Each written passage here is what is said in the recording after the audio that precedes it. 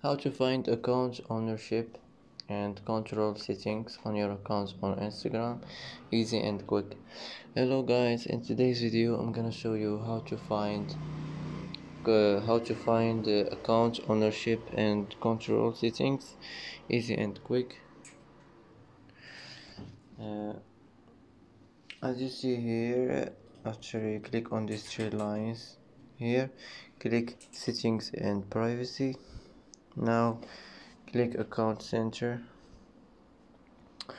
Now you will see personal details, click on it, and here you will see accounts ownership and control, click on it, and here you can manage your account ownership and control settings as you want.